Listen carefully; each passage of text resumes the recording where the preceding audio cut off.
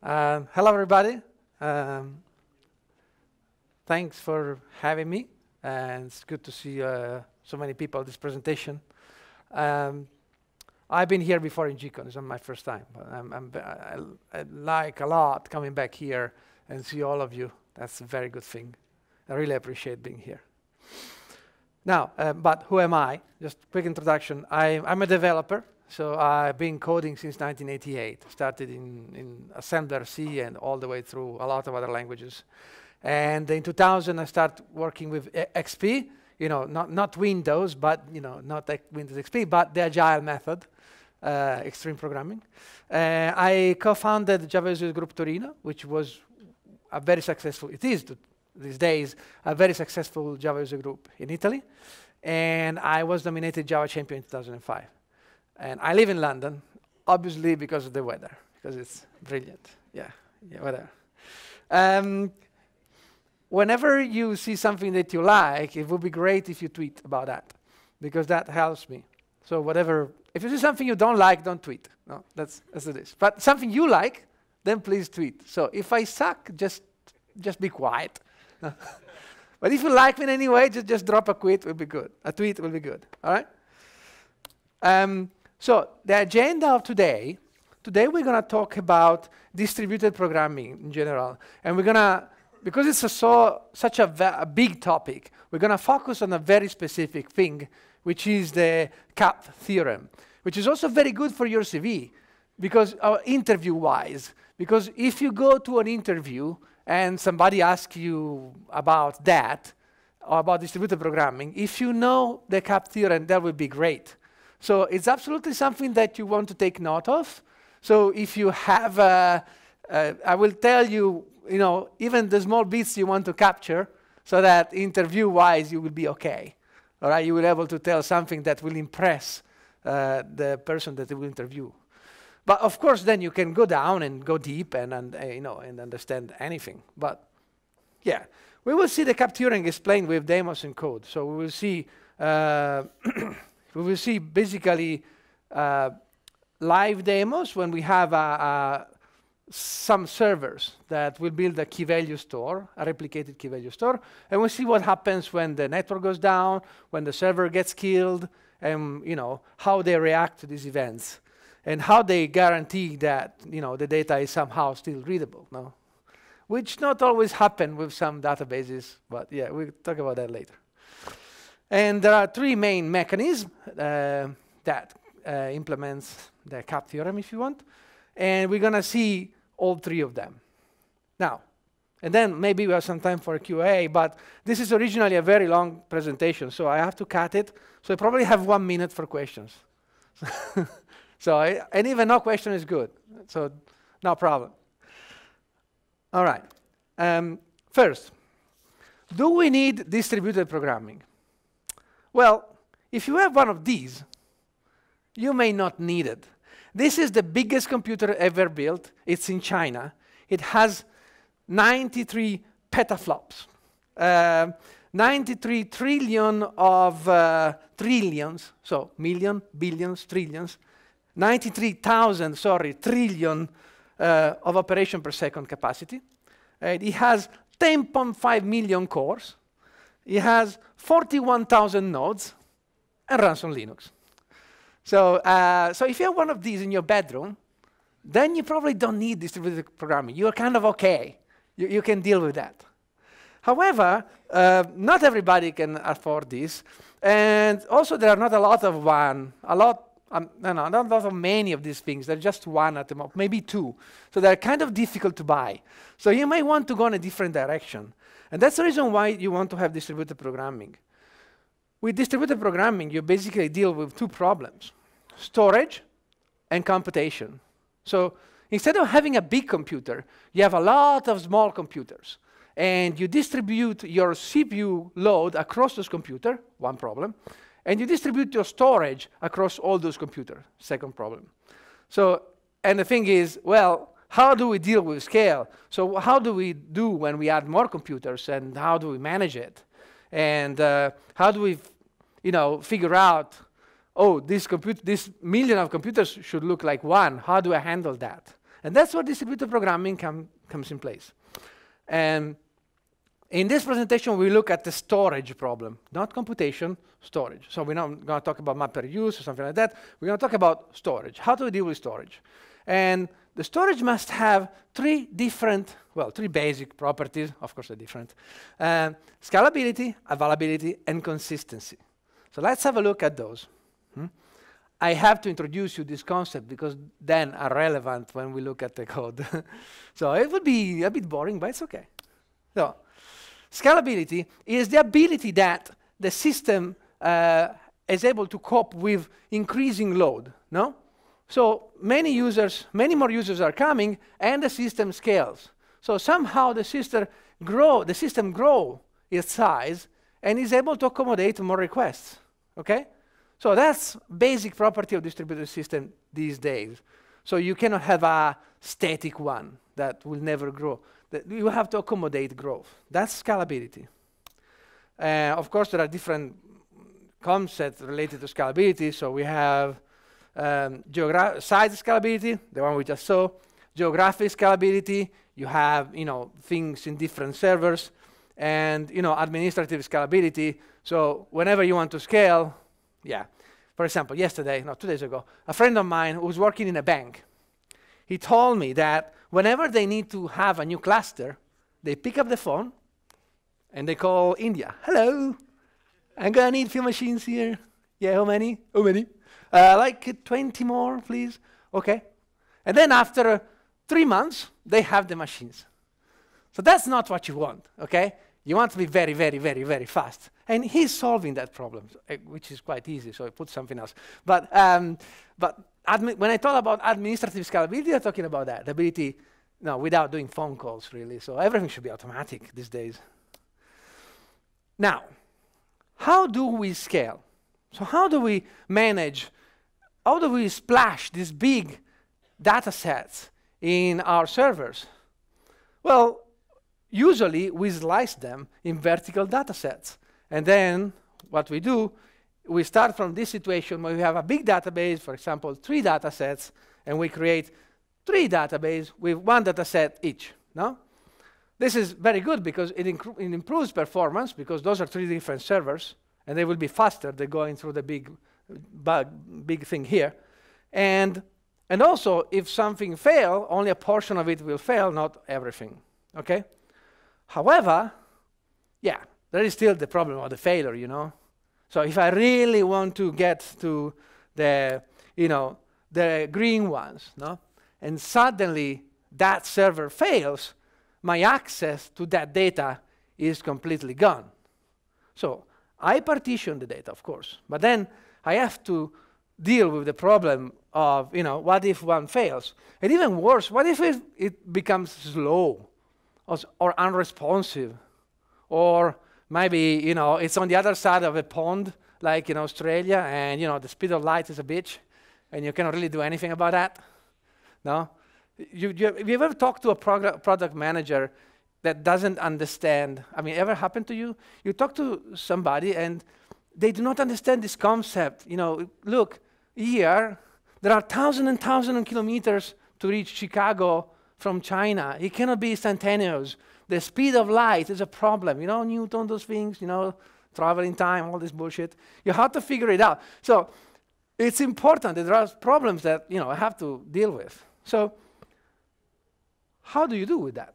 So the usual solution is to copy the same data on multiple machines. So rather than having a vertical sliced data set on one single machine, each machine hosts a couple of them.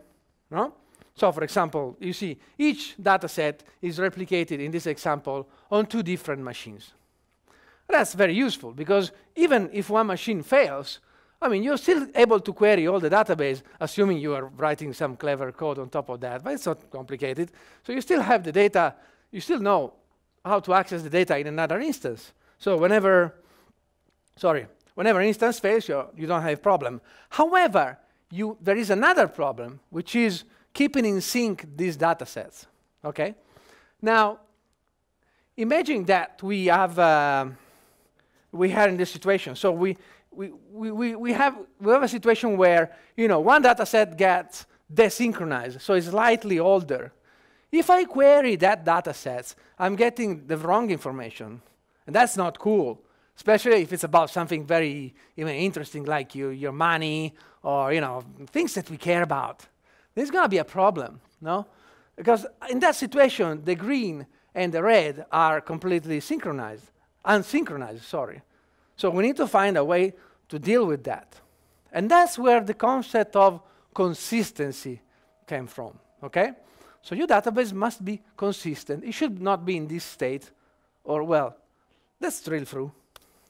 So consistency is about that if I access any data at any point in time, I get the last value that was written about that data.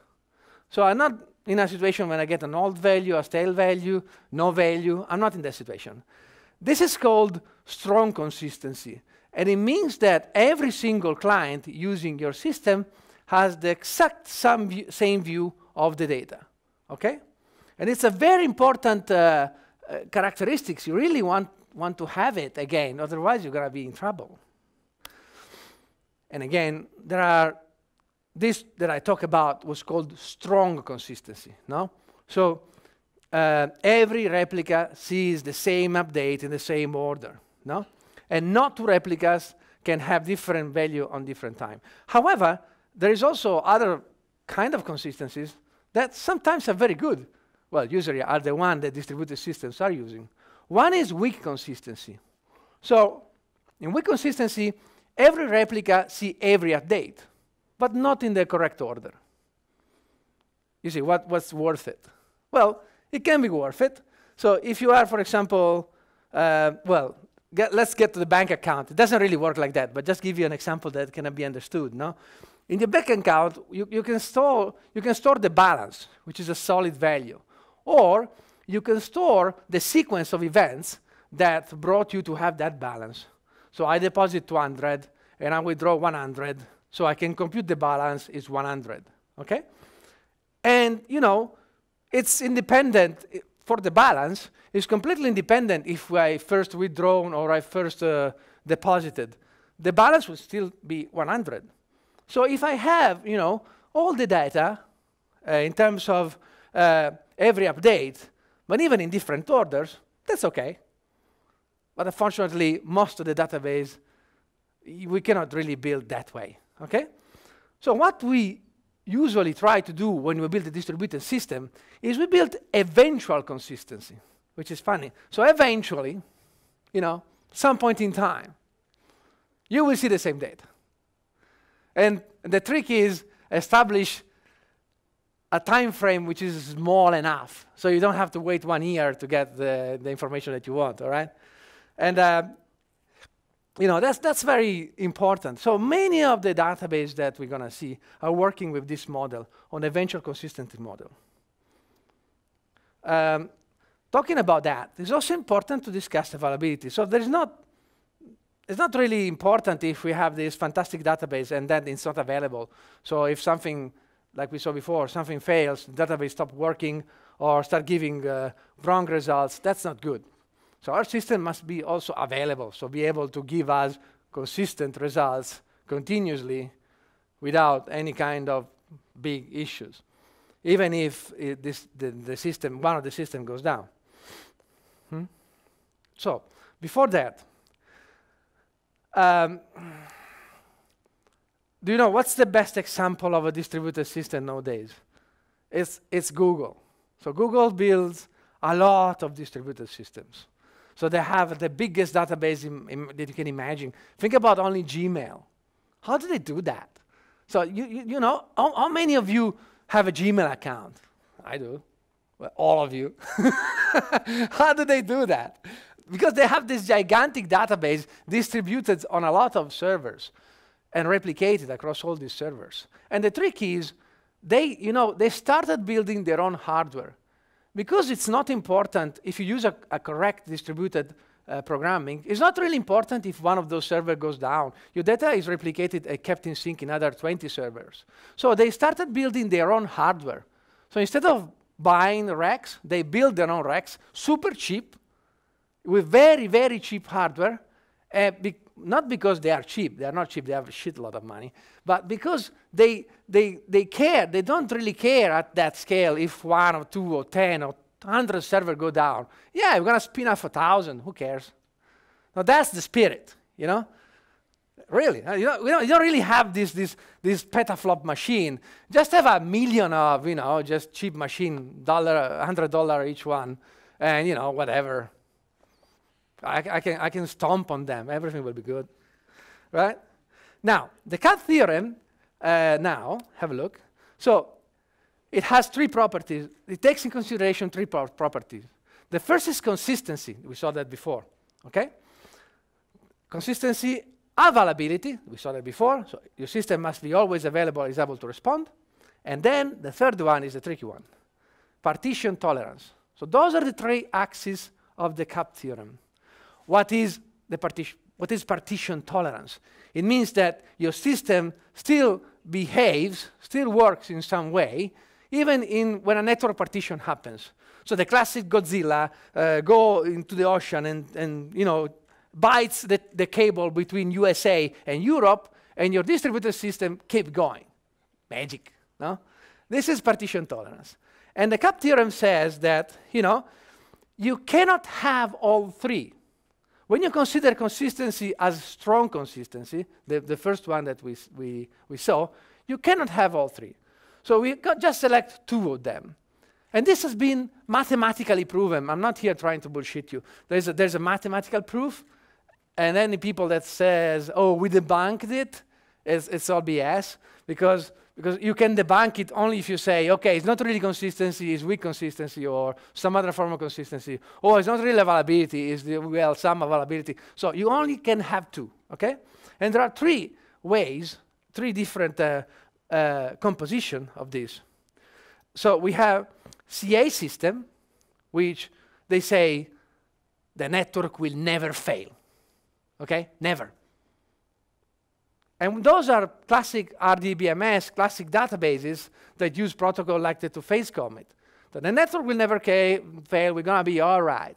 And this is a very strong assumption because network fails. I mean, happened a couple of times in different jobs that, I mean, the cleaning guys go into the server room, trip on a cable, and instantly half of your servers are down, disconnected, whatever. That's super common. So network partition happen. A system goes down. The magical router that guarantees for eternal functioning fails. And your network gets partitioned, segmented in 2, 3, 4 pieces. In that situation, this CA system cannot work. Okay? And those are classical strict, they're called the strict quorum protocol.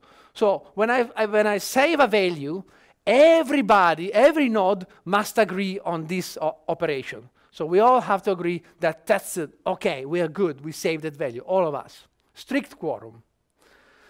Then we have AP system. AP systems are funny. They say, yeah, you know what? Consistency? Yeah, we don't really care. Nah.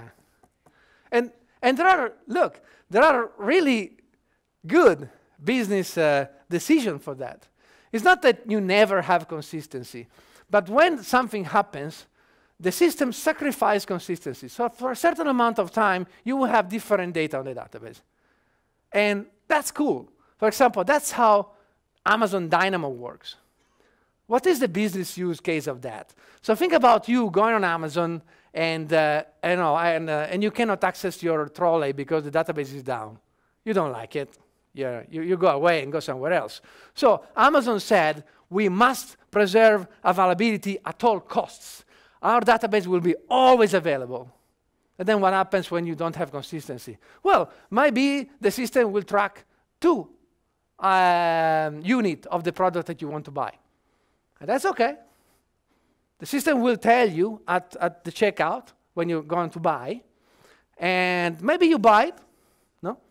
And then 2 pieces, and then you don't notice, and then you see those 2 pieces. Oh, I don't want them. And Amazon will tell you, no problem, keep them. You can keep them. You don't care. It's okay. I mean, it happened. Amazon is fantastic. It's very, very customer-centric. So once I ordered a golden chain on Amazon, like quite expensive, and it didn't arrive. So I called Amazon, sorry, the golden chain order didn't arrive. Okay, I'll send you another one. Okay, sounds good. That works for me. Because they don't care about the occasional problem. The cost of solving that, comparing to the cost of managing consistency, really, it's not comparable. So they don't really, they care about the customer. If something happened, they will take care of you. So very good. And that's Amazon Dynamo. It was published in 2007, I remember the paper. And everybody was, oh, that's so cool, let's do it. And then, you know, for example, Cassandra happened, but I'm not sure they really read it. So they probably skip read it. So because, yeah, whatever. I'm not a Cassandra lover. And React also, no? Now, the third system are CP system. So when you select consistency and partition tolerance, so you will always have consistency and partition tolerance, you sacrifice availability. So in this system, it may happen that when a partition happens, a segment of the system does not work, no? But the rest will work. So out of 5 nodes, 3 will work, and 2 will work in read-only, or not work at all. And that's okay. That's how they work. And those are majority quorum, no? The other ones, sorry, were called sloppy quorum. So strict quorum, sloppy quorum, majority quorum. So to make sure that the data is valid, the majority needs to agree, okay? And this is Apache Zookeeper and Google Spanner, for example. Now, because we only have 30 minutes, I will straight go to the demos because we need to be quick. So in this demo, we will see a key value store, no? All the data are distributed across the system. So we're going to have 4 nodes, if I remember, 4 or 5, I don't remember. How many? Boo. No, not this one. We're going to have 1, 2, 3, 4 nodes, yes. And we're going to distribute the data on all these 4 nodes. So there is no sharding. So we do not separate the data sets.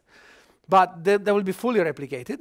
And what we're going to do, we're going to have a look at the code and then start killing server, partition the network, and see what happens in these 3 different mechanisms, okay? 3 different ways. No worries, it's a simulation. If something happens on your laptop, it's not my fault. This will run on my machine, okay? Completely isolated, I don't have internet, Wi-Fi, nothing. So, yeah.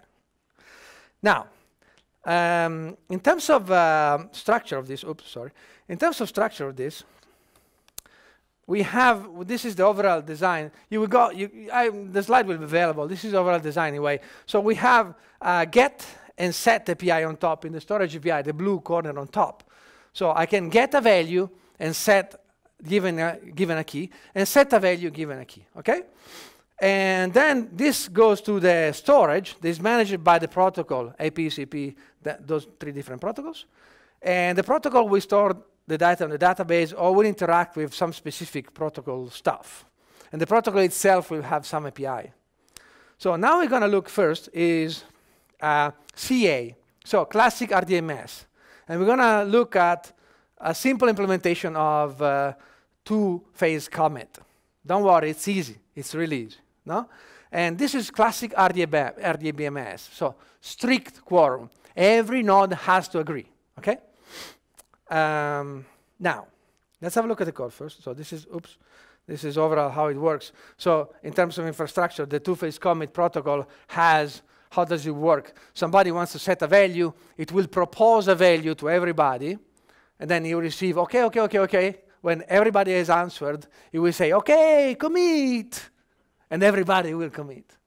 And if something goes wrong, roll back, and everybody will roll back, okay? That's how it works. It's not complicated. Of course, there's a transaction log before going to the data store, but that's all details. We don't care about that. Right. Now, oh, sorry. Let's go to the code 1 second first. Now, the code is on GitHub, and the main thing is this server here. Can you read it? Yeah? OK, cool.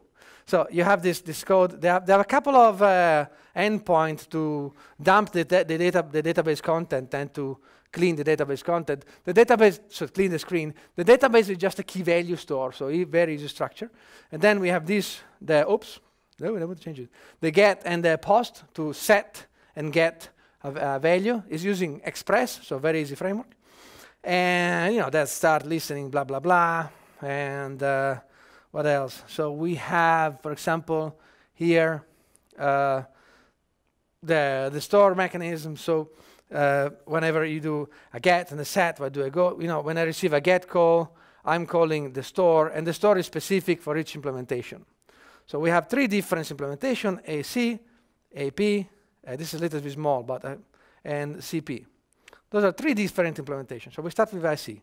So we go here and we say, okay, IC, okay, and then the system will magically restart. So that's where we are. So we have 1, 2, 3, 4 nodes, okay? And the main window here is the controller. So I can go, for example, I can do this. Everything is cleaned. And then I can do, oh, sorry, I ruined your picture. And they want, wait, let me do it again. Wait, let's do this so that they will restart. Yeah, we go, better, colorful, red, green, this stuff. Now, we can literally start. So let's start to set a value. So I have those scripts are also in the repository. So I'm set a value here, no? And what happened? I talk with this guy here, and this guy here launched a proposal to all the other 3 guys, and the 3 guys said, "Okay, we like it. We like this proposal. Let's go forward." And then you see here. So I'm here. You can see the proposal results. Oh, sorry, there's a bit. Can I move this a bit? Here we go. So, sorry. Yeah, I didn't notice. So, you can see here the proposal results, no? 200, 200, 200. Then, okay, I'm sending the commit to the peers. 200, 200, 200. All good, no? You notice one thing. This guy over there is a slow guy, no? Look what I do when I did a set value. Hop. All the 3 guys downstairs already did it. The guys up didn't. Whoop. So a single slow node will slow your whole database. And this is the problem when you use strict quorum protocols. A single misbehavior will cause you problems. And of course, if you kill any node, like, ole, ciao, ciao, you kill this one, then it will fail. I'm not able to get an answer from one the node, and I'm not operating. So your database is down. And the same happens. Let's restart the guy. And the same happens if, for example, I partition the node. I'm using EP tables here. So I'm going to partition. I'm against the central guy for some reason. I don't know. I always kill that guy. So I'm going to partition that one. All right. Oh, sorry. Being SSH, yeah. I'm so old-fashioned. So I put extensions. Right. I just partitioned that guy. So now if I try to talk to these guys, so you see that guy doesn't answer. Because now his network is completely isolated using IP tables. It's a firewall that is contained in Linux. Very easy to use.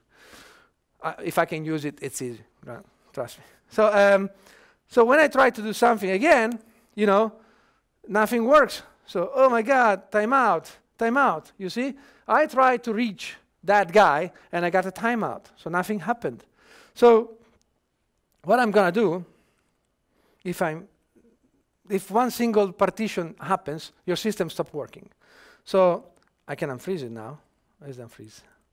Unfreeze. What's going to happen is funny, because this node in the center, if everything goes to plan, will start receiving now the proposal. And the network is a bitch. Sorry. Because also it doesn't get you the packet in order. And sometimes you can get packet in different orders, so it all gets confused. And this may possibly misbehave. I mean, it doesn't because it has a 2-phase commit protocol. But if it was a simple protocol, then it could misbehave because you receive packet in the wrong order and everything goes tits up. All right? But yeah, and now everything works. You got this one? Yes? Almost? Kind of? Okay, cool. Remember, all the data, all this source is on GitHub, and you can access it and see it. And you can also run it like I'm running it. I'm just using screen here, which is a Linux utility to show different consoles in a different screen. Like you can use Tmax or just do whatever you want, man. Now, let's go back to the other version. The other version is AP. In AP, we have this concept of, well, they're called sloppy quorums. Well, don't tell the Cassandra guys, but yeah, that's how they're called. Sloppy quorums. So you really don't need a majority. You need some, some agreement. And it's one of the things that you want to change when you first install Cassandra, because I don't remember now, in the latest version, maybe they did it. In the initial version, if one node agrees, that's okay. Out of 20 nodes, one agrees, yeah, it's there. It's not. No, you want to have a more solid agreement, right? And React, for example, does a better job to that.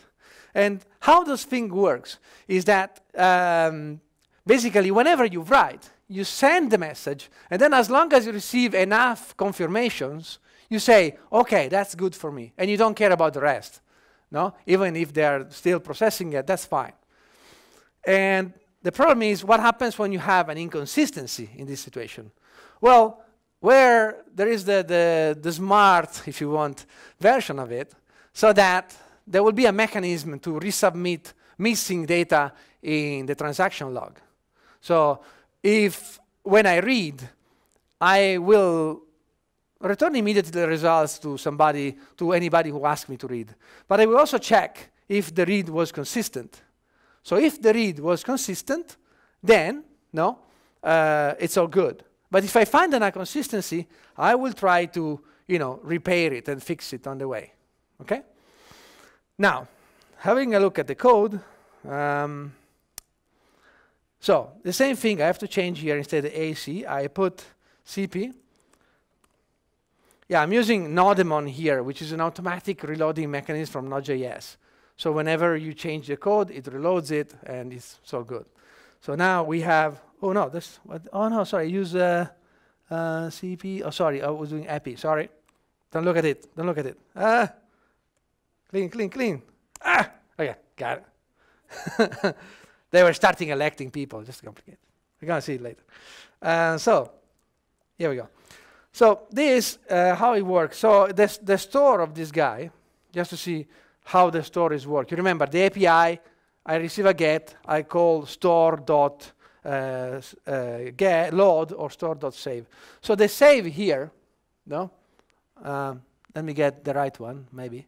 The store here has two functions. The sloppy write. So the sloppy write will send a write request and then just account for some answers. So maybe 2 answers are enough, 3 answers are enough, no? And I will proceed. And the smart read, the other function here, will basically, whenever it reads something and it finds an inconsistency, it will fix the inconsistency to the nodes that have it. Okay? Let's see it in action. It's easy, but basically I probably have a diagram here. So just to come back to this is an eventually consistent design. So eventually the database will consist, because at a certain point in time we'll have all the data that we want. But sometimes you can get, you may get unlucky, especially on Cassandra, very unlucky. And yeah, Dynamo, React, Cassandra, they're all using this sloppy quorum mechanism. And this is the infrastructure, is slightly the same.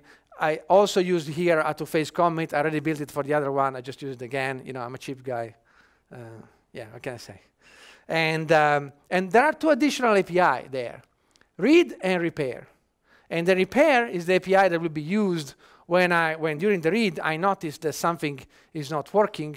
I will repair the nodes that are not behaving. Okay?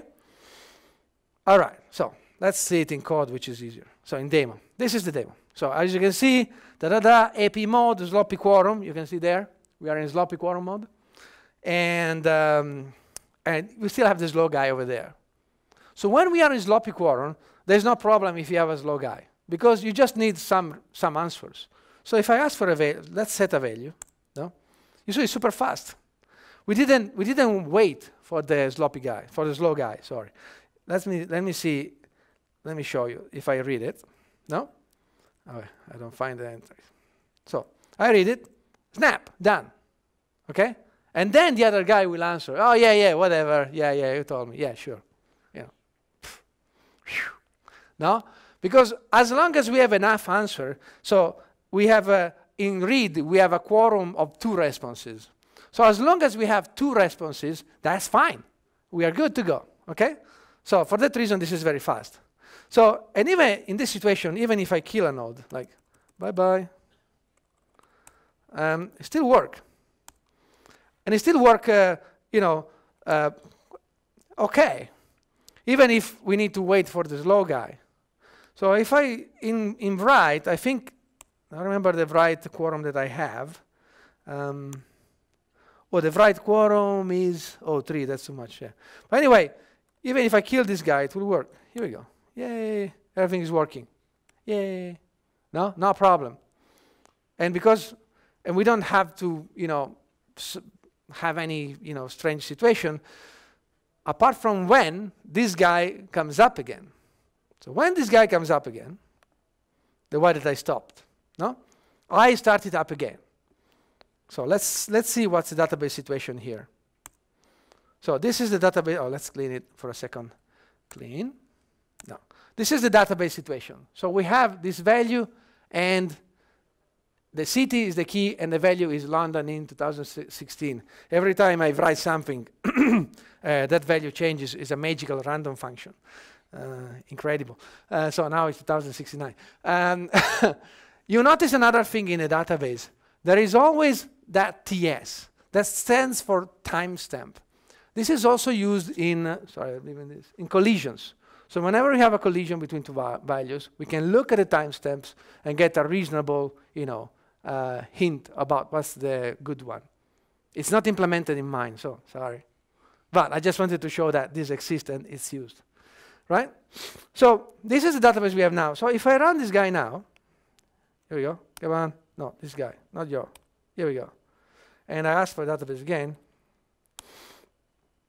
Yeah, oh no, backtick, I hate backticks. Why do I have that backticks? I have backticks. Why did they use backticks? All right, anyway, this is the database situation, you know. The 3 guys there have an up-to-date value, and this guy has nothing. What's going to happen? So when I'm going to read, there will be the famous repair mechanism, if it works, of course. Hopefully it will. I tried yesterday. So if I get the value, no, I will ask this guy here. No, I will get the value, and what happens? You see, the first answer that he gets, it's inconclusive. So he gets, okay, I get 200 for one, so there is a value, and the other guy tells me there is no value. What's going on? I cannot give back an answer to my clients, all right? So what's going to happen is that here, no, it's going to wait for another answer. And then at the point, oh, look, we have 2 good ones and 1 bad. But our quorum is 2. So I'm sure that those guys in agreement, then I can conclude that that's the right value. And then I will send a repair, no? You saw there, disagreement to process 1, repair in 3003, that guy over there. So that guy will send that guy a repair command, and the database will be realigned, okay? So all magic. So if I now dump the database, magic, all done. That's how it works. And the same happens if I freeze it. So if I can do the usual freeze of the network, it's exactly the same, because I can freeze this guy in the center, no? And then I can set a value. No? You see, this guy doesn't react because the network has been partitioned. This guy doesn't receive anything. And then if I unfreeze it, and then I continue, maybe I say another value, another value, another value. You see, eventually this guy concludes the timeout because he cannot reach that one.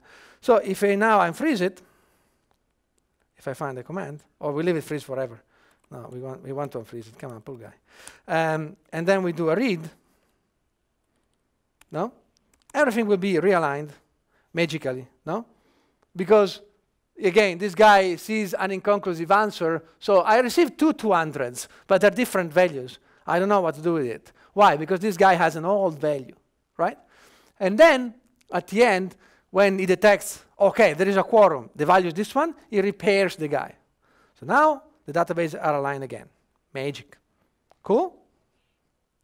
You got it? You sleepy? No? Almost.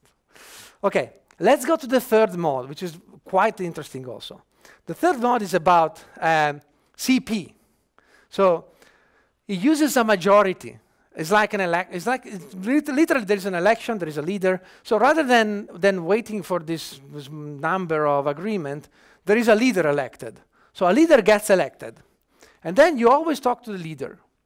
And the leader will coordinate the talk with all the nodes. And the leader will continuously talk to all the nodes using, well, now we're talking about Raft. There are different implementations of this the majority consensus protocol. And Paxos is the most famous, but it's super complicated. I didn't manage to do it, sorry. But I did a kind of Raft that, again, it's in the code. And Raft is still a majority consensus protocol. So I send a request to the leader will coordinate, and then get back with an answer. And the leader in Raft continuously talks with the other guys in the cluster, continuously tick them. It has a beat. And all the communication happens during the beat. So how does it happen that a leader suddenly appears in the cluster? The leader appears through an election. So there is literally an election. So we're going to have, people voting, yeah, I want to be leader, I want to be leader. And of course, they start voting by themselves. No, like Italians, no? Vote for myself. I'm the best leader ever. No? And then, but everybody will vote for himself in the first row. But then eventually, they start voting for each other, and the leader will be elected. No? Apparently, not every node is Italian. It's fine. And let's go back and see that in action. So I have to go back here and put in CP mode. No, ACP, I don't have it. It doesn't exist, sorry. And in CP mode, you see, these guys already elected. Oh, they already did it. Oh, they were fast. Okay, they already elected a leader. So, and the leader is a sloppy guy. So there was a voting mechanism going on, and the sloppy guy was elected. So the slow guy, it's not sloppy, just slow. The slow guy was elected. So now every communication that I do will go through this guy. It's gonna be too slow. Let's kill it. Ciao. So because I kill it, another leader will be elected. Hopefully, yeah, we go, another leader. So a good one. Okay, let's restart this one. Yeah. It was too slow anyway. Come on. And how does it work? You see, the leader sends a beat. So you see that tick, tick, tick, tick. Well, it's slower than that. Actually, it's quite fast. It's just that I made it very slow to show you it here, right? So the leader sends tick to everybody, no? And there is this concept of a term. So you see there, term 2, because there have been 2 elections. Every time there is an election, the term also increases. So let me show you something. When I save a data, no, with this model, right? So let's go through the details how it works. But now there are more information in the database. There is the term and the ticked. So every data is associated to the term when it was set and the tick when it was set. So it's a unique key that plays in a temporal line where the data happened. And again, any disagreement can be sorted using that. Okay? Now, how the write works, let me show you again, because I didn't show anything really. Now, when I set a value, I will talk to the leader here. The leader will propagate my request in the next bit to all the followers. And after that, if I receive a consistent response, then you will have a final value. All right? So let me show you. Here we go. So here, you see, I talk to this guy, which is also a leader in this situation, and the leader propagate that information during the next bit. You see? It's all propagated to all the other guys. So all the guys are updated now. And if I do a dump, everybody has the same value. Now, what happens when one of these guys dies or is partitioned? So let's kill the leader again. No, I like this one. I want to kill another one. Sorry. Let's kill this one. I keep killing leaders. I don't know. It's just me, really. Sorry. I mean, just me. Now, the leader is over there. Cool. So we have a leader. And the term is 4, and the tick is 11.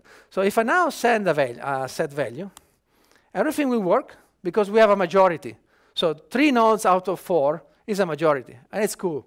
We can deal with that. Actually, the leader is not involved. So it's 3 nodes. It's 2 nodes out of 3. No? It's OK. I can probably kill this one as well. Oh, my God. Oh, everybody's dying here. Oh, no. So, still works. It's all good.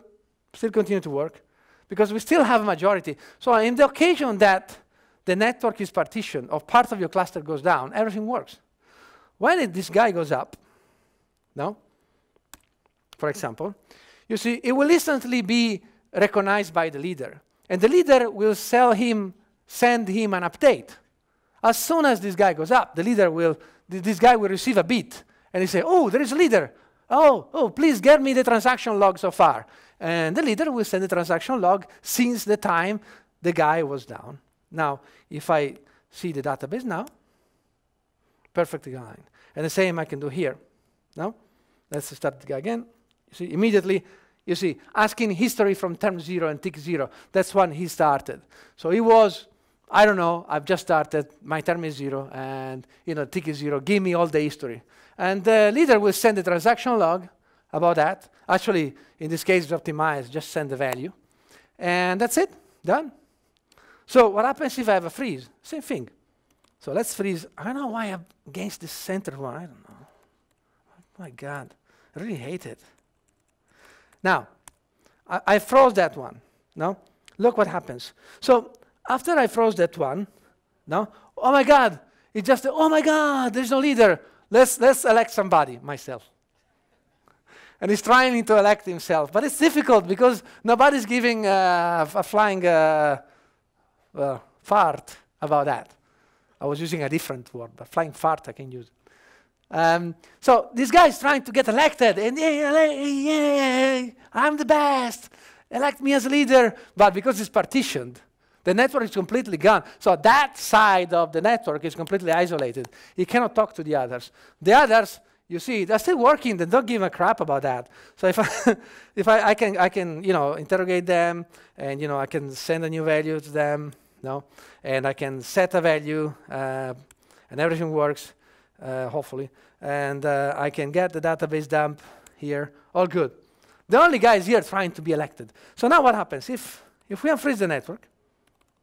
Notice one thing. This is already in term, I don't know, in term 4 or something. No, it's going around term 4. Let's let them go in term 5 or term 5th. So he's still trying electing himself. And every time he increases the terms. So he's in the future, basically. That really reminds me of Italy. Shit. Well, I live in London, so I'm cool. So it's in the future. So now, term 12 now. You see, it's in term 12. So if I now unfreeze it, there we go. No? This is going to be complicated. You see, this received the history, so it's now in term 4, but now it's receiving a lot of funny messages. Look at there, the tick number. That's because the network is a bitch. It will not send your packet in order. It will send it disordered in any possible way, whatever. So this guy was still receiving crap, but the Raft protocol is able to detect that crap using the bit that was sent over from the leader. You see, also the other guys are receiving form requests. They don't give a flying fart. Look, all the vote requests for 2002 are coming. Oh, somebody asked me to vote, but I'm already in the bit. I don't care. And look at the sequence: 12, 13, 11, 8, 9, 10.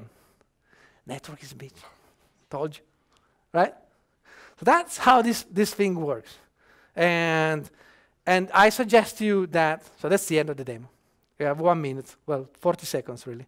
So that's how this thing works. And what I suggest you is, have a look at those things. That's important. Just look at the slides and capture the basic aspects of it, of the CAP theorem, and you You will need it if you do any distributed programming. And of course, there are other things like CRDTs and vector clock and a lot of other things. But this is an interesting topic. So I suggest that you look at that. To understand Raft, you can also go there and the secretliveofdata.com Raft. And there is a live representation in JavaScript of how Raft works, if you have any doubt. It's very, very good. You should really see it live, the server, all the situation is very, very good. So if you have any doubt, I used it to build my Raft because at the point I didn't know what to do. I just, I mean, you've ever read a paper from a conference? It's just not for this conference, but paper by these guys, it's just a lot of gibberish. You know, what was he saying? You know, a lot of math. I don't understand math. Yeah, just code. Anyway, and the code is there. And yeah, and then if you want to read the paper of Amazon Dynamo that everybody copied from, that's there. All right? Again, if you have any questions, we have 0 minutes, but if you have any question, you can catch me outside.